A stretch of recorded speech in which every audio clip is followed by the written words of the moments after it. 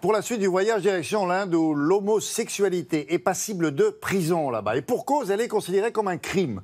Alors sur place, Nicolas Bertrand. Alors Nicolas, il paraît que il existe une loi qui pénalise les rapports homosexuels et cette loi n'a pas évolué depuis 1860. Mais c'est incroyable ça.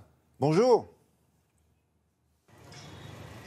Bonjour William, exactement, il s'agit de l'article 377 du Code pénal indien qui criminalise les relations homosexuelles. Un code pénal qui a été écrit, vous le disiez, il y a plus de 160 ans, alors que l'Inde était encore une colonie britannique. Mais la loi est toujours en vigueur et les contrevenants encourent 10 ans de prison et une amende. Pourtant, en 2009, la Haute Cour de New Delhi avait jugé cette loi anticonstitutionnelle.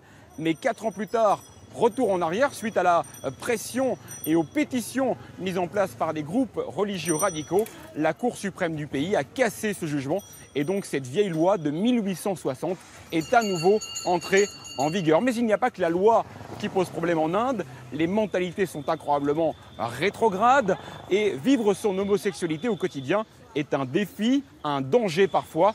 Nous avons suivi des gens qui tentent de faire changer tout de même les mentalités. Regardez ce reportage, il est signé Eloise Layan et Mélodie Chum. Dans la rue, Sharif Rangneckar est toujours prudent. Il est homosexuel, accepté par ses parents et ses proches, mais pas par la société indienne.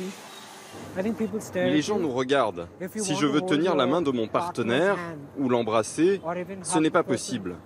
Il y a tellement de choses que l'on ne peut pas faire. Il y a beaucoup de haine et de rejet. Les regards, les menaces ou même le harcèlement au travail, il a dû affronter tout ça. Mais le pire est arrivé ici, dans cette rue peu passante de New Delhi. C'est ici que ça s'est passé. Sharif venait chercher son ami lorsque 2 policiers les arrêtent. Ils les plaquent contre le mur, les touchent, les étranglent avec leurs matraques. Mon cœur battait très fort. J'avais vraiment très peur. Parfois, je me demande ce qui aurait pu se passer. On n'a jamais le contrôle de la situation. Il y a beaucoup d'histoires de policiers qui parfois arrêtent des homosexuels au hasard et en abusent sexuellement. Bien souvent, les victimes de telles violences ne portent pas plainte. La loi peut même se retourner contre elles, car les actes homosexuels sont encore passibles de prison en Inde. Être gay ici, c'est criminel, c'est tabou, et parfois même totalement incompris.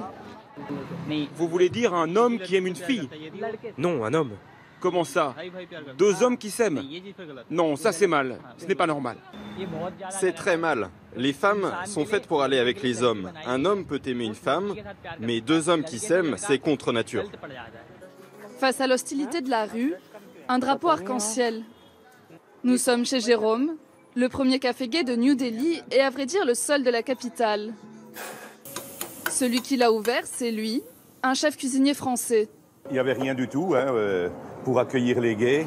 Donc c'est pour ça que j'ai voulu faire quelque chose ici pour eux. Un lieu de liberté, un lieu de rencontre où tout se passe bien. Un lieu où ils se sentent en sécurité aussi. Pourtant, Jérôme et son équipe restent conscients des risques. Quelqu'un pourrait venir au café dans l'intention de tout casser. Cela est arrivé à Bangalore ou à Bombay. Nous avons très peur de ça. Mais cela ne nous freinera pas. Nous avons ouvert ce café et nous le garderons ouvert autant que nous le pouvons. Déterminés, les homosexuels indiens osent de plus en plus, notamment dans des soirées privées qui leur sont entièrement dédiées. Ce soir, l'invité vedette est Manvendra Singh. Le prince, fils de Maharaja, est une icône pour la communauté. Il y a 10 ans, il était l'une des rares figures publiques à faire son coming out. Nous avons de plus en plus de soutien de la communauté, mais aussi de la société. Les choses s'améliorent en Inde. Il y a beaucoup de changements positifs. Bien sûr, cela va prendre du temps parce que la société est homophobe, mais nous devons changer les mentalités. Les moments de liberté comme cela sont rares et restent à conquérir. Pour l'instant, ils sont réservés à une classe de privilégiés. Alors Nicolas, on l'a vu dans le reportage, là, les homosexuels en Inde subissent de grandes violences au quotidien. Bon, mais comment ça se passe dans le cercle familial? Est-ce que c'est plus toléré que dans la rue? Alors là, non, pas du tout. Dans les familles moyennes indiennes, l'homosexualité est vécue comme une catastrophe, comme une maladie en fait, dont il faut se débarrasser à tout prix.